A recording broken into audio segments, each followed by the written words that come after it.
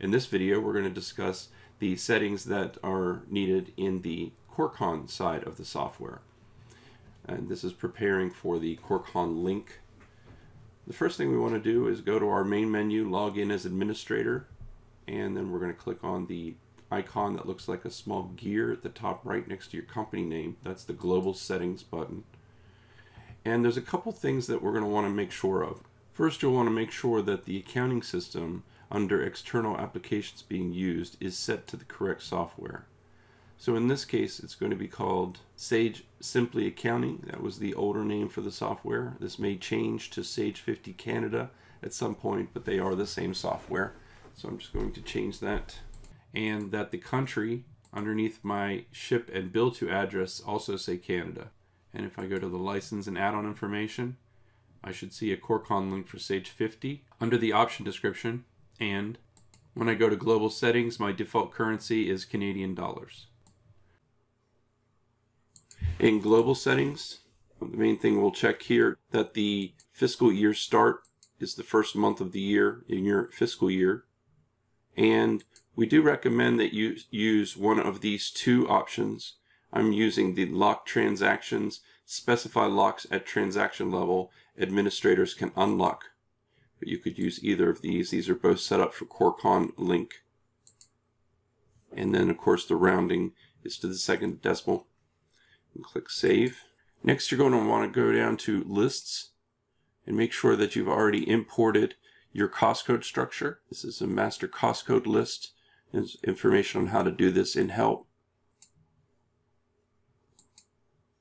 There's also some information you may want to consider under feature settings. For example, contract admin. In this case, we recommend the first option to be checked. Usually the second is not checked. That's the include pending transactions and previous calculations. And this third is optional, whether to include retainage calculations. If you've changed these, you're going to want to come down and click Save. Under procurement, we do recommend that both of these be checked. This is do not allow subcontracts or subcontract change orders to be modified after the sub-invoices were created, and check duplicate invoice numbers, bills, and sub-invoices. These all help with your CoreconLink. Under time and expenses, there are a few options. And if you make any changes, just remember to click Save. We next are going to want to download the program. So to do that, I want to come back over to my Sage 50 Canada, and I'm just going to make a note of how I got to this. In fact, I'm just going to copy this so I can remember it in a few minutes. I'm just going to close Sage 50 Canada for a moment.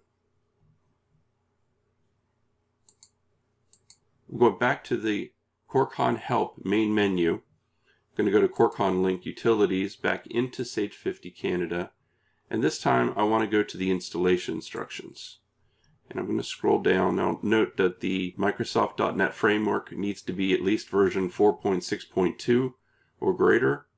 And if you need help with that, make sure you just talk to your IT person or provider, and they can usually help you, although there is a link here if you'd like to try to install that yourself. Just need to make sure your workstation that you're using is already using the Microsoft.NET 4.6.2. This is a free download from Microsoft, and it's very easy to install on most cases. I'm going to be using the installation instructions for a new installation. However, you could also be downloading this to a remote desktop. So if you're using a cloud server, using remote desktop to connect, that does need to be downloaded onto that desktop directly, not onto your local desktop, and you may need the help of your IT provider or your network manager.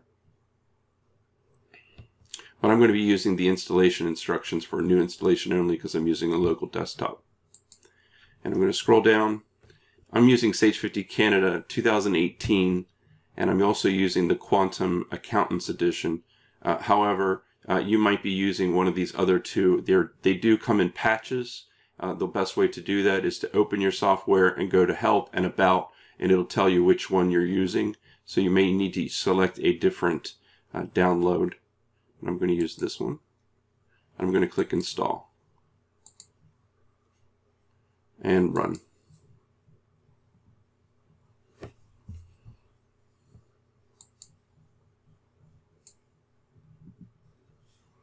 Okay. Next, I'm going to just log into my CoreconLink program, just like I were logging into Corecon itself as administrator.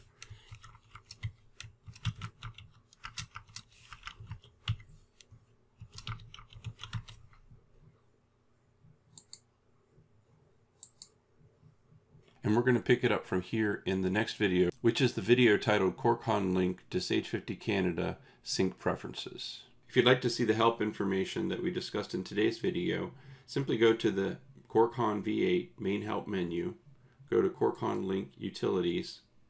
Under Sage 50 Canada, click on the CoreconLink for Sage 50 Canada. And we discussed today the installation instructions and the data setup recommendations.